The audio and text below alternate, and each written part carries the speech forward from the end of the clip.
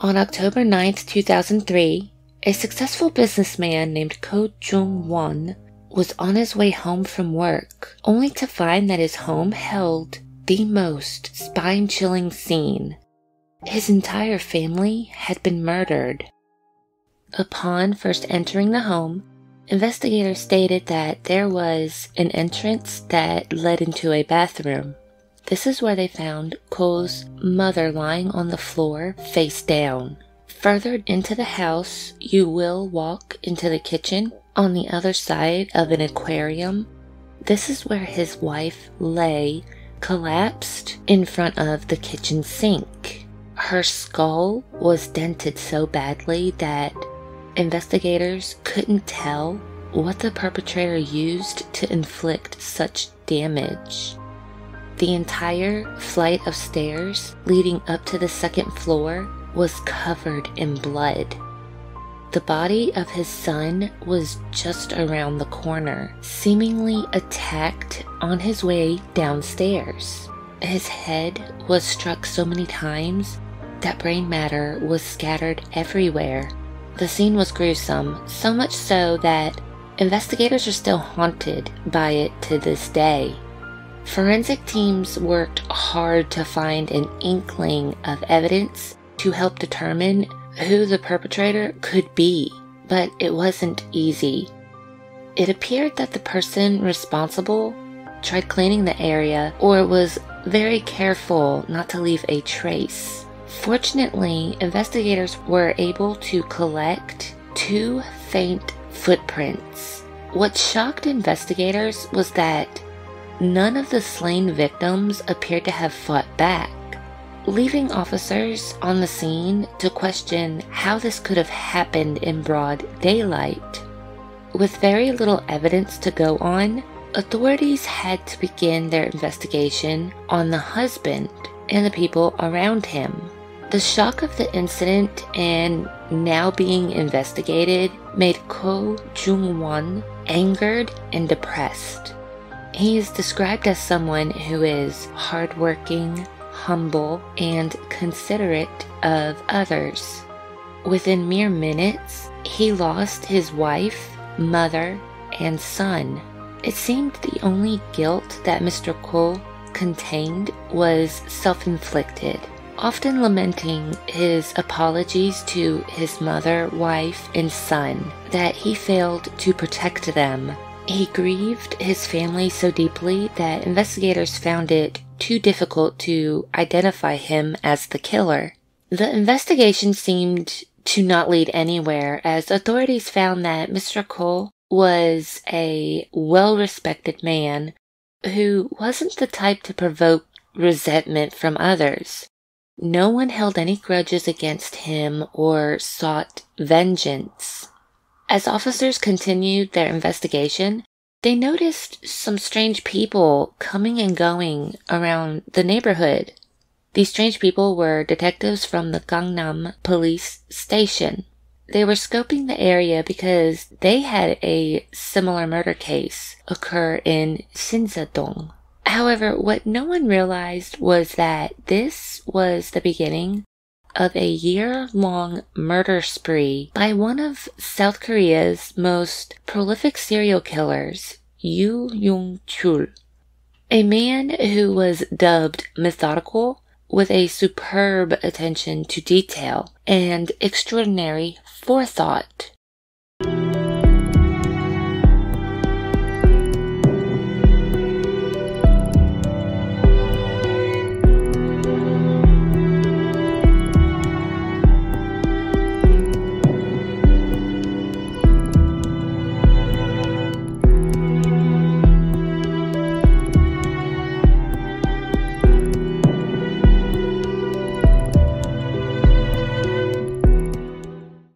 Welcome to another episode of Crimson Sin with Tamsin Leigh. I am your host, Tamsin Leigh. Full show notes and sources can be found at tamsinleigh.crimsonsin.podbean.com. I just want to say that I'm sorry if my pronunciation is wrong, and if I sound kind of weird speaking today, I have a horrible toothache. So, again, I'm sorry if I sound weird. I know I always sound kind of strange because sometimes I have a very strong country accent and I pronounce my R's very hard. So, again, I apologize if I pronounce anything incorrectly or say something strangely, but my tooth is really hurting. So today's case is about Yoo Young-Chul, also known as the Raincoat Killer, who went on a murdering spree from 2003 to 2004. What surprised me about this case specifically was that he went undetectable for so long, and it wasn't necessarily because of police incompetence. It more stemmed from their lack of communication, and the perpetrator actually switched up his style and manner of killing, which made it seem like some of the crimes he committed was by someone completely different.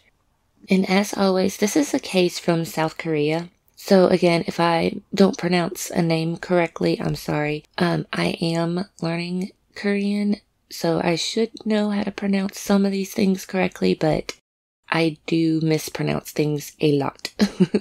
And of course, since it's from a different country, there may be some inconsistencies because some things do get lost in translation. But as always, let's start with Yoo Young-Chul's early life. Yoo Young-Chul was born on April 18th, 1970, into a blue-collar family in the village of Hwaha, Gochang County in the North Cholla province of South Korea. He was told that he was an unplanned baby. Reportedly, his parents didn't want him, and his grandmother actually told him that at one point his mother had considered killing him. Yoo's parents divorced when he was 7. He was raised along with his siblings. He had 2 older brothers and a little sister, and they were raised by his grandmother for a few years until they moved in with their father in Mapo district of Seoul. Yoo's father was a Vietnam War veteran, returning home with a large savings from his soldier's pay. However, he lost most of it to poor business decisions. But he also ran a comic book shop in Seoul, and he also remarried. Where the family lived, the Mapo district, it was a poverty-stricken area that had no electricity or running water at the time. Those who lived in this area would get water from a public well. One of his brothers ran away as their stepmother beat the children. However, she would not touch Young-Chul. She found that he unnerved her by glaring at her for hours with nothing but hate and contempt in his stare. Eventually, Young-Chul and his little sister ran away from home, living with their mother, who also lived in the Mapo district. According to school records from Seoul Gungdok Elementary School, Yoo was quiet and polite. He was also considered very responsible for his age. Even though he ran away from his home with his father, he found himself missing him and would often visit. Not long before becoming an alcoholic, his second wife left him. Unfortunately, Yoo's father died in a car accident. This is when Yoo decided to focus on his studies and became one of the top students in his class. His disdain for the rich began at a young age. He was often bullied and made fun of because of his poverty, which instilled in him resentment towards the rich. But he also found an interest in the arts during his time in school. He played guitar, sang, painted, and read poetry through elementary school. In 1984, Yoo entered middle school, where he continued his passion for the arts. He loved to sing, and at one point he sang in a gospel group at church. Along with his friends, they formed a singing group called Evergreen to compete in talent contests. It was also stated that Yoo was a good all-around athlete, but sometimes he would pass out from overexertion, to which it was suspected it was because of his poor diet. He was so infatuated with the arts that he applied to a high school that specialized in them. Unfortunately, he was denied admission, and instead he enrolled in a technical high school in 1987.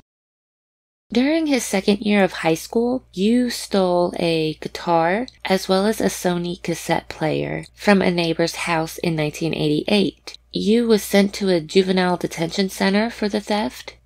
It was his first crime, and he continued to grow his rap sheet, and he also did not graduate from the technical high school.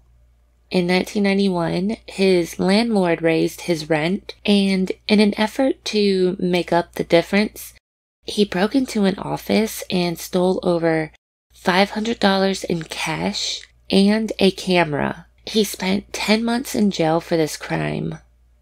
On Christmas in 1991, he met a masseuse named Miss Huang, and they married in June 1993. But it wasn't long before he committed his next crime. He found a car with the keys in the ignition and stole it, receiving an 8-month jail sentence. In October 1994, his wife gave birth to their son. In 1998, Yoo found himself arrested again for forging some official documents and impersonating government officials. While serving his sentence, he dreamed that when he got out, he would build a house for his family and spend time with his young son. Between 1993 and 1995, Yoo received treatment as a day patient at the National Mental Hospital in Seoul. There were many references to him having epilepsy to some extent. The blackouts he experienced while playing sports as a youth is speculated to have been epileptic seizures. However, author Lee Young speculated that Yoo has manic depressive disorder. He based this theory on Yoo's second brother, who was a manic depressive and took his own life in 1994. Yoo still found himself always finding himself in trouble. In March 2000, Yoo was arrested once again, but this time it wasn't for theft.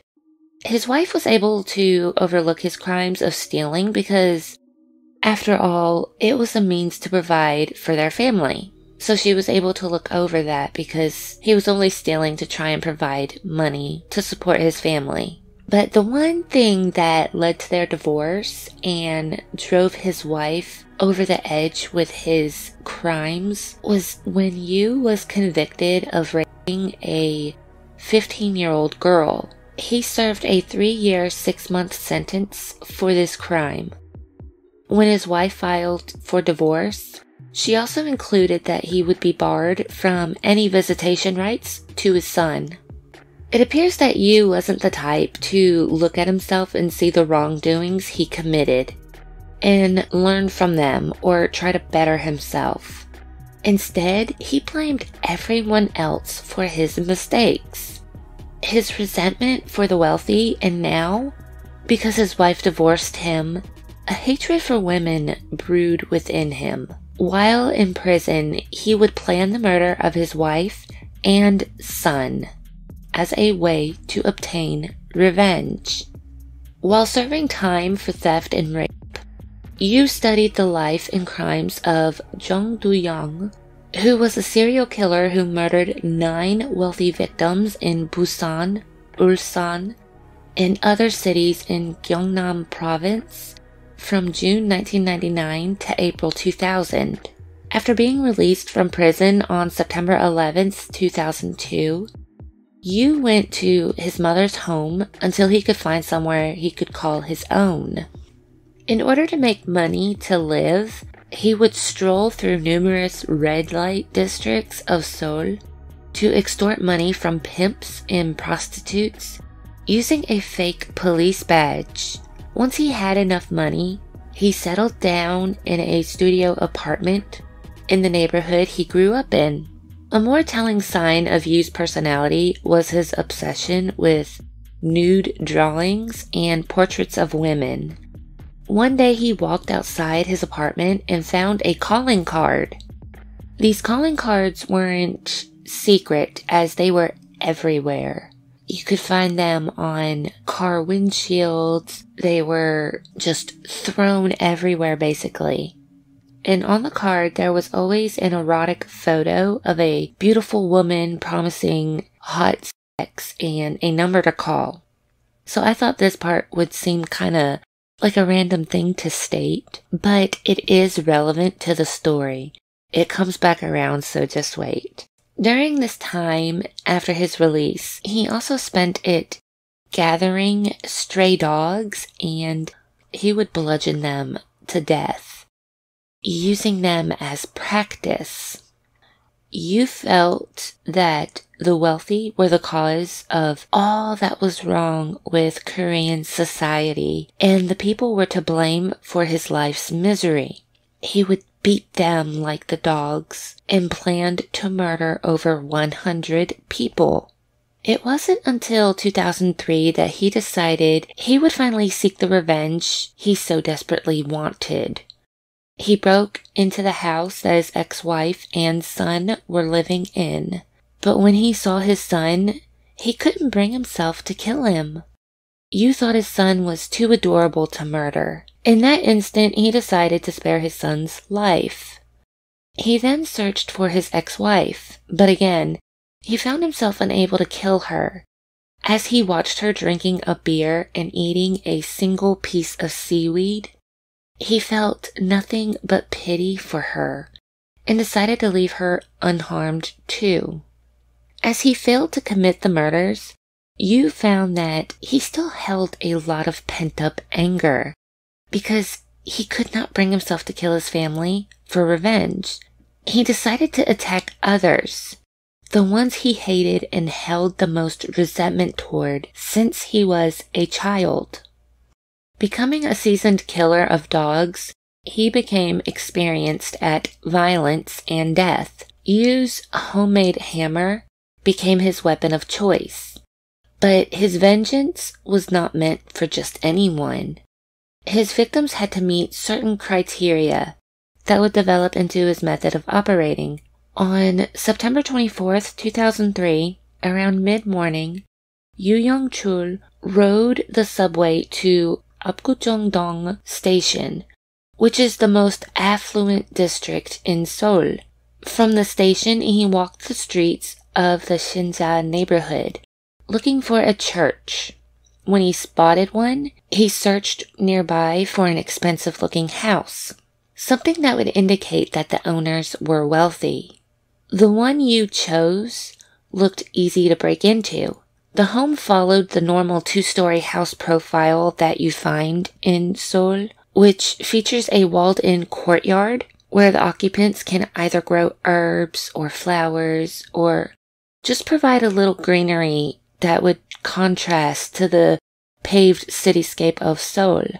The house Yoo cased had a little garden, but most importantly, for him at least, was that it did not have a security system. Watching the house for roughly 10 minutes, it appeared that the only people who lived there were an elderly couple. He climbed over the back wall, wearing gloves, and entered through the front door, equipped with his homemade hammer and a 6-inch bladed knife. The home belonged to 72-year-old Leigh, who was an honorary Sukmyong University professor, along with his 68-year-old wife. Yoo scoped out the second floor to make sure there were no other occupants in the house. When he found no one else, he went down the stairs and into the master bedroom, where he stabbed the professor in the throat. Miss Leigh screamed in horror. Strangely, Yoo tried to calm her at that moment and told her everything was okay. But no sooner than the wife reached for her dying husband, Yoo smashed their skulls with his homemade hammer. After committing these harrowing acts, he made sure the victims were dead, locked the bedroom door behind him, and left through the front door. Yoo tried to clean the blood off his pants using a towel that he had taken from the house, but then he remembered something. He forgot his knife inside, behind the locked bedroom door. He had no choice but to return to the crime scene, kicking open the door to fetch his knife and place it in his bag. However, he noticed that he left a footprint on the door and was able to partially remove it. To further his devious plan and confuse the police, he flung open the wardrobe and tossed the contents around the room. He did not steal any money or jewelry, or he didn't steal anything except for maybe the towel. But when he arrived at Apgujeongdong Station, he went to the subway restroom where he cleaned himself and made sure to wash the blood off the tools. 2 weeks later, on October 9th, Yoo decided to strike again. He took the subway to Pulkwang Station and then a taxi to Gukgi Tunnel. Again, he decided to walk around until he found a church and then a wealthy-looking house in the affluent neighborhood. This house also had a surrounding wall and an inner garden with no security system. Standing outside, he carefully watched the movements of the house's occupants through the window. Wearing his gloves, he climbed the wall, then carefully walked toward the house with his homemade hammer ready in hand. The elderly woman, Mr. Ko's mother, may have heard the front door open as she stepped out of the bathroom. Perhaps she was looking to see who came home when Yoo smashed the 85-year-old woman 3 or 4 times in the head near the front door.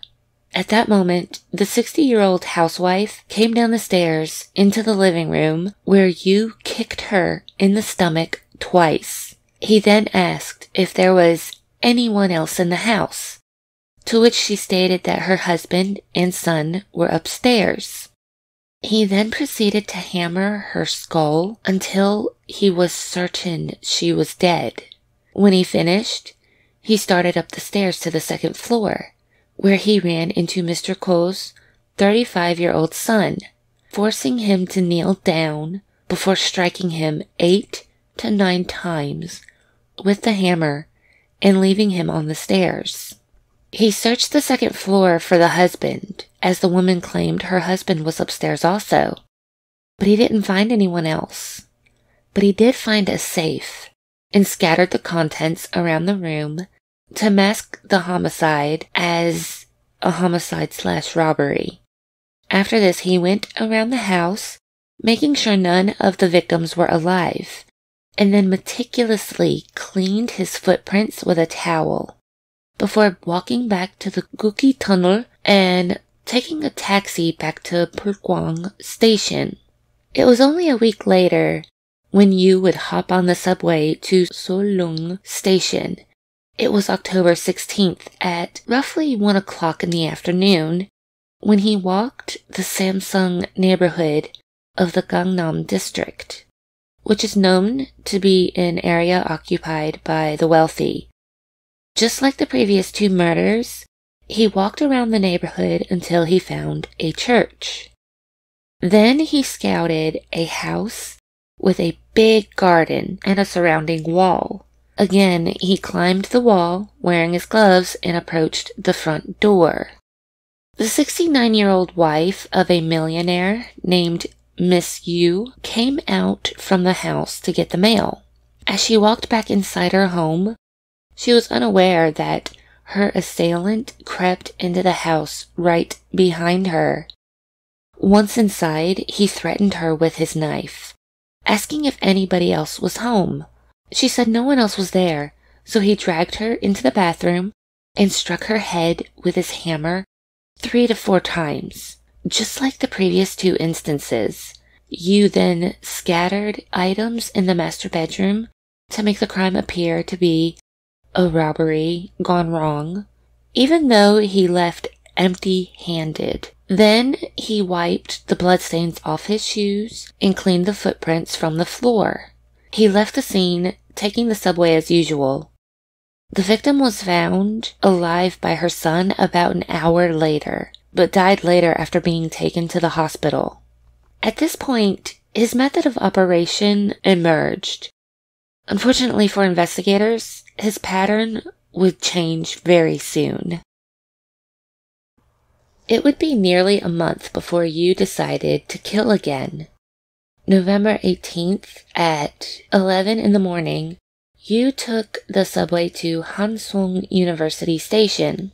He searched for a house near a church, but this time he noticed a small police station in an alley. He thought this would be a prime place to commit his next crime, because the residents would perceive the area as safe. He thought their guard would be down since there was a police station close. Just like the other houses he targeted, it had a small garden within a surrounding wall. Yoo watched the house for the occupants before climbing the back wall, wearing his gloves. This is when Yoo heard a baby cry from inside the house, which confirmed that, at the very least, there were 2 people inside the home at that moment. After entering through the front door, he went up to the 2nd floor, but didn't find anyone. As he started back downstairs, 53-year-old housekeeper Miss Bae saw him and asked who he was. Taking out his knife, he ordered her into the master bedroom. That's when he found the owner of the house, an 87-year-old man named Mr. Kim, who was lying in the bed. Yoo quickly struck him in the head with his hammer. Miss Bae was terrified and held the baby tightly in her arms as Yoo tried to pry the baby from her grasp. Once he had the baby, he laid the child on the sofa, covering it with a blanket in an attempt to muffle its cries before attacking the housekeeper with his hammer. When the adult occupants were dead, he began searching the house to find a safe. Using a golf club and pruning shears, he broke it open. However, while he did this, he accidentally cut himself and split his middle knuckle on his right hand. He grew worried that the police could track him using a DNA test. So he set the room on fire using newspapers and clothing. Yoo was covered in blood from this event. So he took the man's black jacket, put it on, and left the crime scene. But instead of immediately leaving the area, he stood at a distance and watched the house for about 30 minutes. He could not see any flames from the fire he started. However, he saw a woman who looked like a family member entering the house, so that's when he decided to leave. While he left thinking the fire was unsuccessful, it did manage to destroy the bodies and the first floor, but unknowingly left behind a set of footprints as well as an image of himself wearing the stolen jacket on CCTV. Unfortunately, the image only captured him from behind, which gave investigators even more guesswork. I forgot to include this in my notes, but the baby did survive. The baby was saved. Not long after murdering the elderly man and his housekeeper, Yoo called a phone sex establishment, one of the calling cards I discussed earlier. Through this number, he became acquainted with a woman named Miss Kim. It appeared that she was interested in him, so the couple lived together for 2 months, and eventually Yoo proposed to her. By this point in their relationship, Kim learned of his criminal past, his mental instability, his educational background, and his prior divorce, which caused her to reject his affections. She even told him to never see her again. But to be honest, I am surprised that she stayed with him because she had to have learned of all of these things while they were dating, while they were living together. So for her to just wait until he proposed is kind of strange. Between his recent breakup and his divorce, it made Yoo bitter. He thought about the job that his ex-wife and his girlfriend had. One was a masseuse, and the other was a phone sex worker. This event, including the professions of the women he once loved, attributed to his next targets.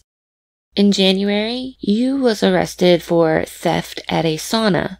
He was briefly held at the Seoul police station. However, they failed to check his criminal record. If they had looked into his criminal record, they would have seen that Yoo served a total of 11 years in prison for 14 different crimes, including theft, fraud, and assault. Instead, the police released him thinking he was just a petty thief, failing to connect him to the series of killings throughout the city. After his January release, it is speculated that this gave him the confidence to begin his killing spree again because on February 6th, at roughly 7 p.m., Yoo took a taxi to the Inmundong neighborhood hunting for a victim. He approached a 25-year-old woman who was standing in front of a restaurant. He thought she looked like a prostitute as she walked down an alleyway. He asked her where she was going. "I'm going shopping," she replied. Yoo then showed her a forged police ID card, asking her to go to a bar with him. She didn't trust him and replied, "You're not a cop, you crazy bastard." This statement angered Yoo, who went after her. She ran away, almost reaching a nearby restaurant, before falling and screaming for help. He stabbed her 5 times in the chest. Yoo's new targets for his vengeance now focused on the women in Korea's sex industry. Even though prostitution is illegal in South Korea, the industry is everywhere from the smallest country towns to the largest red light districts in Seoul. Which, that is something that every country has. I mean, that's something that can be found everywhere in every country. The girls in this trade range from high school girls soliciting their services in internet chat rooms to housewives. The circumstances in which they end up in this profession is actually kind of sad, as the teenagers want to make enough money to buy a new cell phone, while housewives want to make extra cash for their children's tuition. Because in Korea, they actually have these things called a hakwon, and it's basically just a cram school to make sure that their kids excel in school and make good grades so that they can get into a good high school, they can get into a good college. So that is actually kind of sad that a housewife would feel the need that they have to do that for that reason. But again, it is important to the parent that they try to give their children everything that they possibly can. However, others who got into this profession want to pay off debt.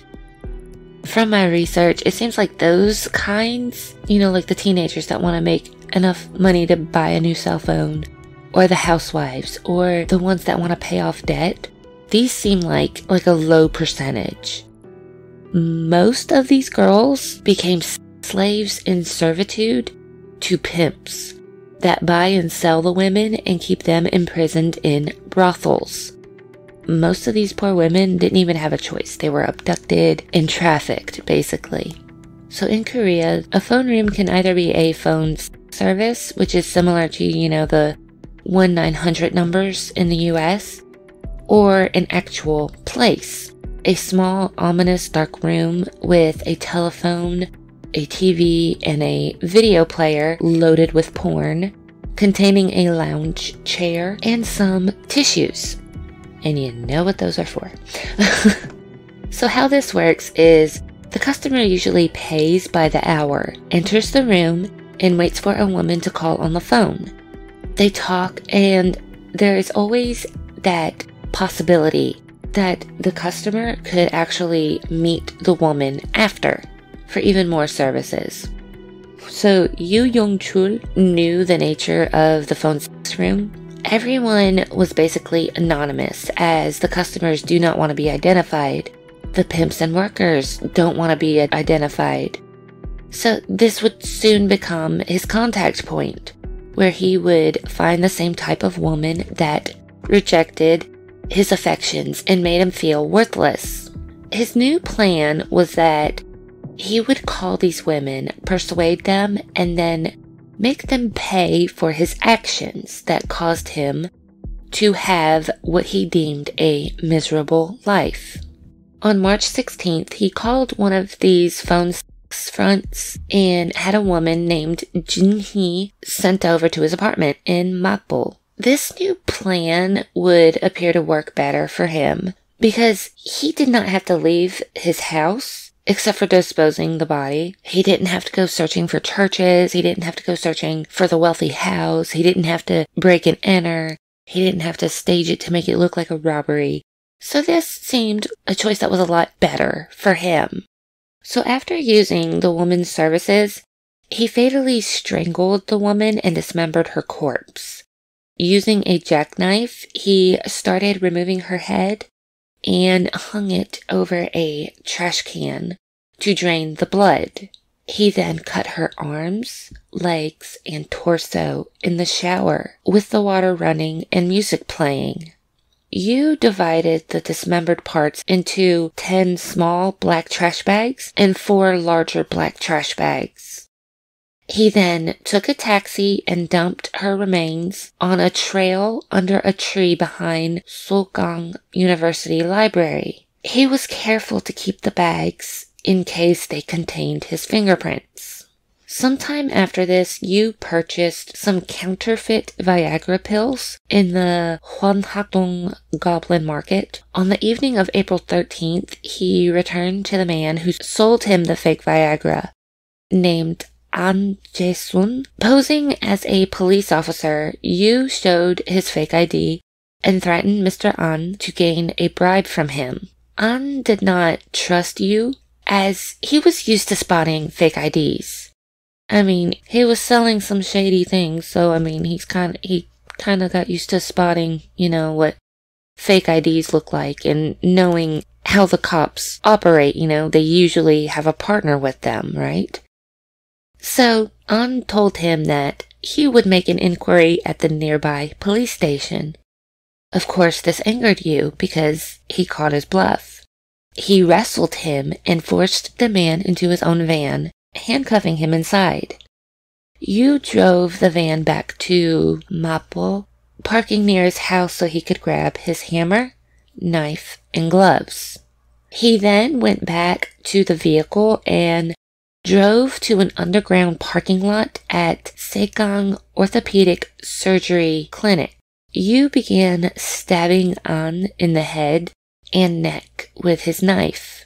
Believing the man was dead, he moved him under the seat, but An kicked him. Yoo stabbed An in the thigh, tried to put a bag over him, and then began hitting him in the head about 20 times with his hammer. Yoo then walked home to clean himself before returning to the van, then washed off the van like cleaning the blood mist off the windows, and covering Jae-sun with clothes and newspapers before driving to Wolmi Island. Wolmi Island has a carnival-like atmosphere because it was built to create a tourist spot. So the location has a lot of street vendors. It has 4 amusement parks and just so much more. It has a bunch of restaurants and seafood places and, the works. Yoo parked An's van at Samho Petroleum between 2 tanker trucks in Bukseong and proceeded to dismember his body. First, by sawing off his hands, he then placed the hands in a plastic bag, tossing them into the rocks against the shoreline. Returning to the van, he set it on fire. He wanted to create an explosion with the 2 tankers, but it didn't work. So as he stood watching from a distance, He left once firefighters arrived at the scene and took a taxi to Bupyeong Station. He intentionally told the taxi driver to drop him off at this station in case the driver remembered his face. Then he took another taxi home. There was a series of prostitute murders following the last impromptu slaying. He found using the phone industry to be less riskier for his horrid activity. The women came to him rather than you roaming the streets, looking for the houses and churches. It seemed like it was a lot safer, especially when he just wanted to, kill one person, like he did in Imdung and to Mr. An. Those impromptu killings were very risky in his opinion. I think all of them are risky, but that's just me. On May 8th, he called an escort girl to his home. He partook in her offered services before he took out some handcuffs. Which, actually, if you listen to if you watch the documentary on Netflix about the Raincoat Killer, he's actually stated that he never partook in the services that the prostitutes offered because he was afraid that he would leave DNA, which that sounds logical, but many people, including investigators, believe that he did do the nasty with them, so I'm just saying. So back to the story. On May 8th, he called the escort girl and they partook in her offered services before he took out some handcuffs. The woman became uncomfortable when he brought the handcuffs out, so he led her into the bathroom where he began to tickle her. Now, when she bent over from being tickled, he struck her with his hammer. The most grotesque detail from this incident, it made my stomach churn when I read this. I literally felt like I was about to vomit when I read this part.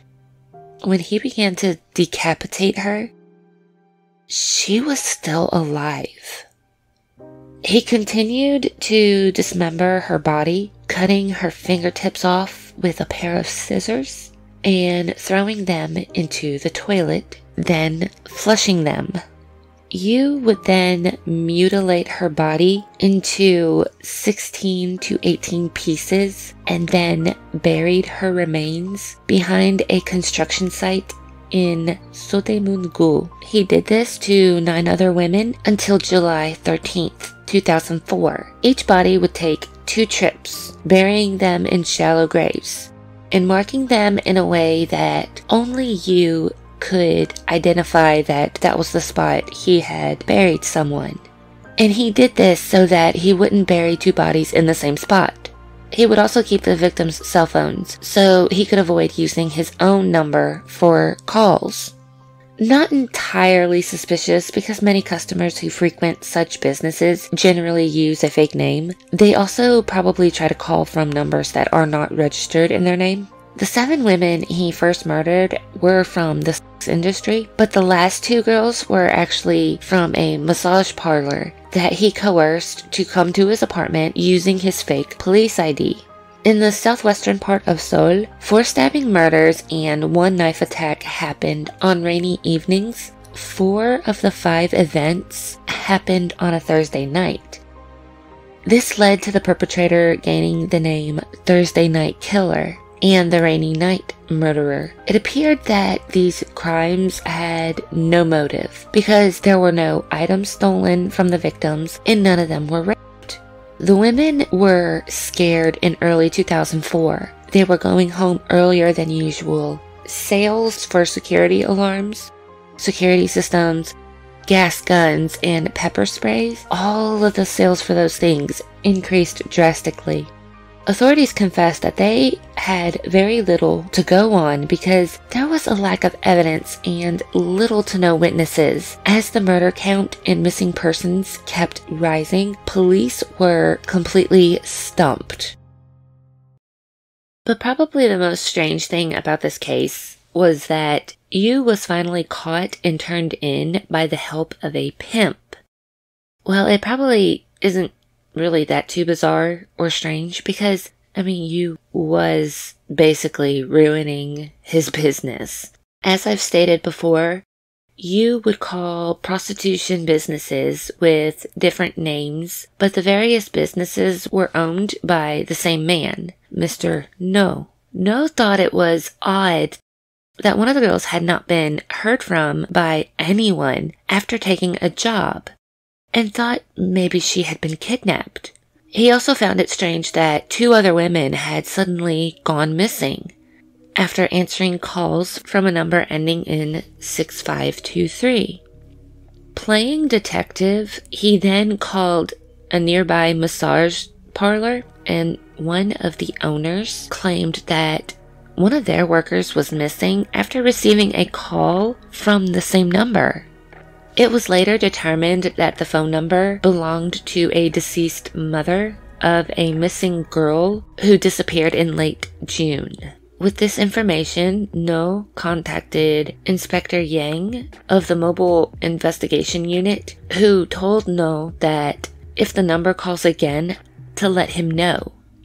At 2 a.m. on July 15th, a call from the same number came in. No immediately contacted his colleagues, seniors, and Inspector Yang. All of the men split up with different women in a taxi, following them to the back of Sinchon Grand Market.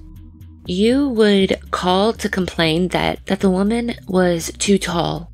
He preferred short, slim women because they were easier to dismember and discard. As Yoo called to complain about the selected women, Inspector Yang searched men's phone numbers in the parks and alleys in the area to try and find the culprit. Yoo told No on the phone that he liked the 3rd woman they sent and told them for her to meet him in the alley behind the Grand Market. When he appeared at the location, the men body searched him while Yang handcuffed him and quickly put him in the car. During the car ride, the men noted that Yoo was suspiciously chewing vigorously, so the men tried to stop him and pry his mouth open. They found that he was trying to destroy several business trip massage cards. This is when his cell phone fell out, and they found the phone's number ending in 6523. Yoo was sent to Seoul Metropolitan Police Agency's Mobile Investigation Unit and treated as a thief at the time because they had very little evidence for the murders. The men who helped in Yoo's arrest contributed greatly to the investigation and were able to verify that Yoo impersonated authorities. It wasn't long that Yoo confessed to the killings and said he killed 26 people, all starting with the elderly people in Shinsadong and ending with the last woman he killed 2 days before. But while Yoo was in custody, he feigned to have a gimp leg and pretended to have a seizure. His acting seemed to work as officers took pity on him and uncuffed him during interrogation. But when he was left unsupervised with the door open, he escaped from their custody very easily. After escaping, he went to his house to try and destroy evidence. He then bought 360 sleeping pills and went to a motel. It took 11 to 12 hours for authorities to capture him again after mobile patrol saw him at a roundabout crosswalk. So after his second capture, Yoo confessed all of his crimes to the police. He added that he would talk to the victims for about an hour, asking them about their personal lives before killing them. But throughout this time in custody, he changed his story many times. So many times that it basically makes it to where you can't go off of what the perpetrator says. However, he did agree to lead police to the bodies. When authorities brought Yoo out on their little journey, they made him wear a yellow raincoat and mask to conceal his identity. This is where the Raincoat Killer was coined by international media, There were many news reporters covering the story. Yoo looked at one of the cameras and said, "Women shouldn't be sluts, and the rich should know what they've done." During his confessions, Yoo claimed that he had eaten some of the internal organs of 4 of his victims to supposedly either cleanse his spirit or cure his epilepsy. Investigators found no proof to support these claims, but supposedly 4 of the corpses had no organs. So it's up for debate whether he ate the organs or not. I mean, there's not really any proof to support the claims. So he also admitted to authorities that if he would not have been caught, he would have kept killing. Authorities received a lot of backlash from the public with the way the case was handled and how it ultimately was solved by a pimp.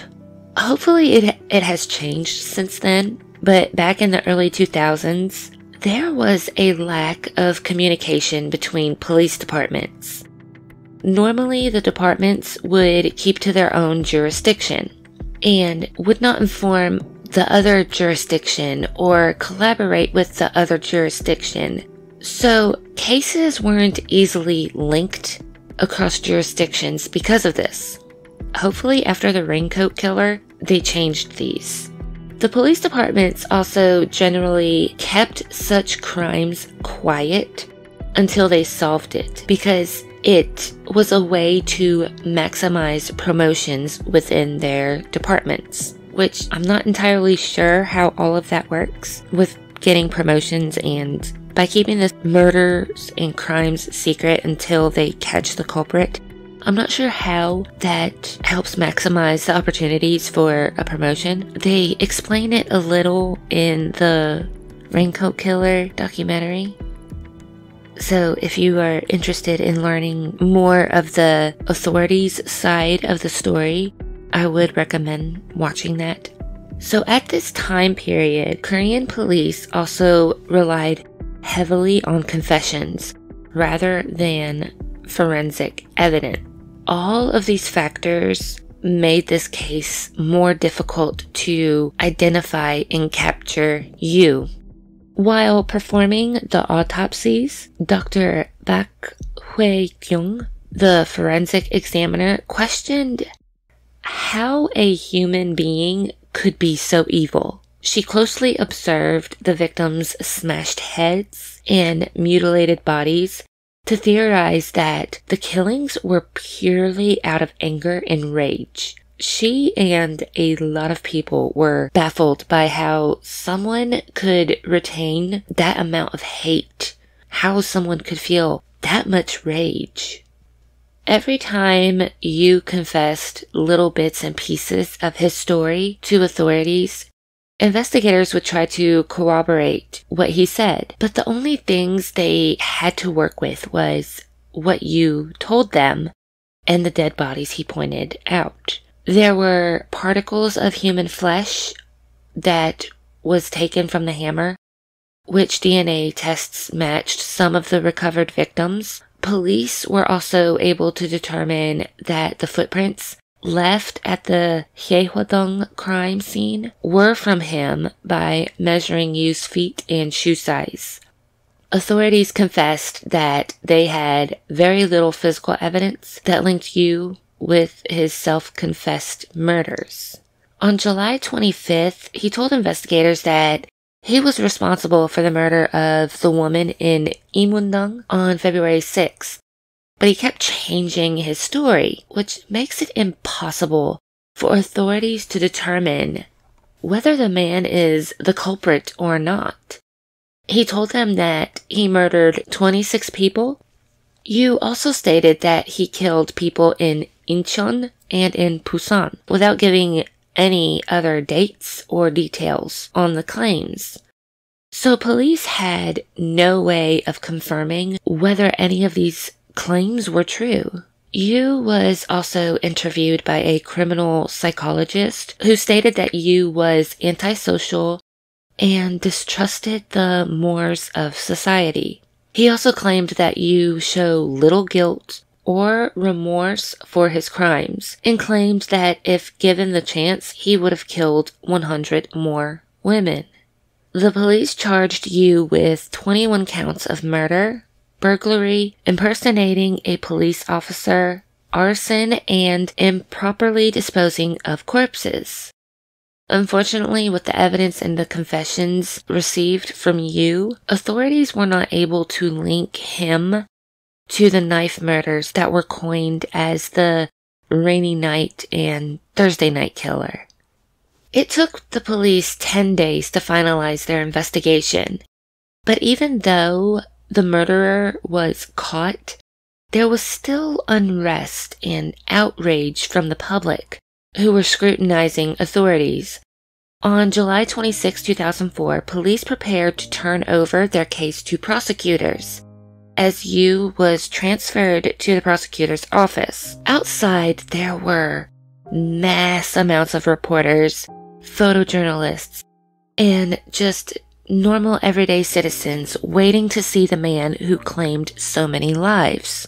A 51-year-old woman who was the mother of one of Yoo's victims screamed at authorities, "The police's insincere and incompetent investigation killed my daughter.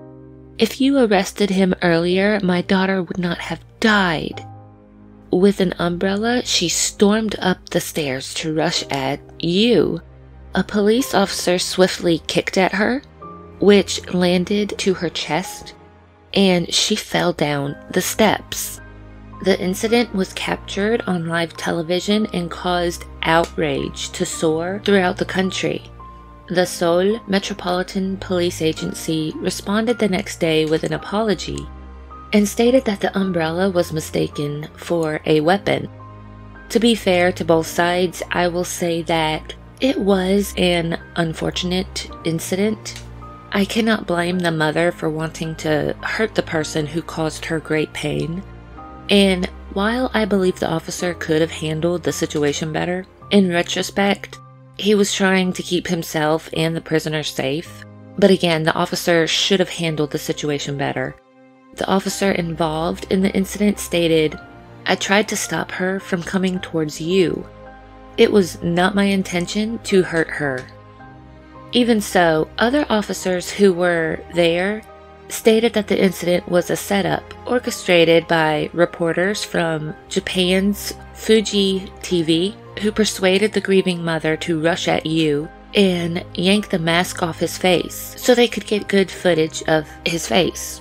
But a staff member from Fuji TV merely laughed at the claims, so it is difficult to say whether this actually happened or is just speculated. Yoo had the audacity to complain to the National Human Rights Commission of Korea while he was in custody, claiming that his basic rights were violated because he was kept in chains, not able to use the bathroom, and was under CCTV surveillance 24/7. The public couldn't care less of his claims, and the NHRCK publicly stated that no intention of looking into his claims. But on July 29th, Yoo refused to talk to the police anymore and decided to go on a hunger strike. While no one really cared, this was not a good thing for the prosecution. Most of their case was built on what Yoo had confessed to them. When Yoo decided to stop talking, they couldn't gain any more information. Because they had very little physical evidence on their own, they were entirely dependent on his confessions. On September 6th, Yoo finally appeared in court for the charges against him. Instead of putting up a fight or sitting silently, he admitted to his guilt. He further described how he dismembered his victims and stated that he killed 2 more people in addition to the 21 counts he was being charged with. After retelling the gruesome details, it was as if nothing could hurt him. He kept this cavalier attitude and could not be bothered to care about the lives he took, the lives he ruined, or his own defense. He stated, I gave up my life. You, the judges, are not the kind of persons who can punish my sins. I wish this was the last day of the trial. I refuse to appear in court next time." Before leaving the courtroom, Yoo addressed everyone in the room. "I would like to apologize to the victims for what I have done. I am sorry. Korean law does not allow suspects to boycott their own court hearings, so Yoo was brought back to appear in court on September 20th. He stated, 'I don't want to attend the trial anymore,' but one of the judges chastised him. 'It is not up to you to decide whether you attend the trial or not.' During this hearing, Yoo claimed that he murdered 5 more people, which included an adolescent and a pregnant woman. But he also stated that he had previously fabricated a story because the police promised to protect his son until university age. 'So I lied to them about killing a woman in Imundong, which I didn't do.'